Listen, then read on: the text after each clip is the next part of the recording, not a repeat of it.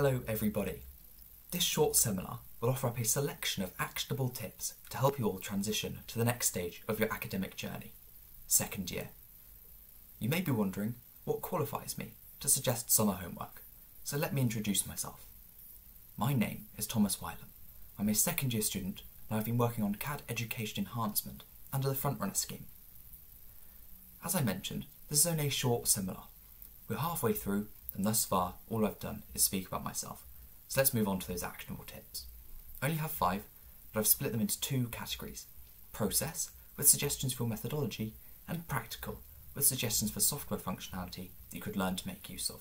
Without further ado, let's get started with the process tips. Develop a way to solve problems by yourself. CAD software is predictable. It has rules. So when things don't go to plan, it's usually human error. I've learned that when I encounter an issue, one of the best things that I can do is to pragmatically type out what I'm doing, step by step. This is the most helpful to troubleshoot when you know the features you're trying to use, but it just isn't quite working out as expected. This organised process has helped me to spot my own errors on countless occasions. Secondly, you need to become fluent in your methodology. Learn to speak about your work. Developing this ability fosters a deeper understanding of your process, essential in helping you to review and master the tools at your disposal.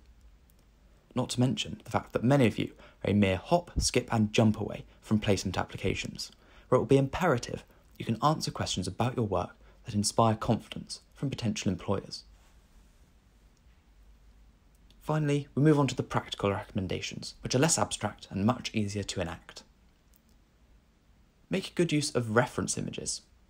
Importing images into your sketches is integral to accurately modelling your designs. Make good use of reference sketches. Starting a reference sketch at the beginning of your part that contains the geometry you need to input all of the planes required for modelling helps keep things organised and adaptable.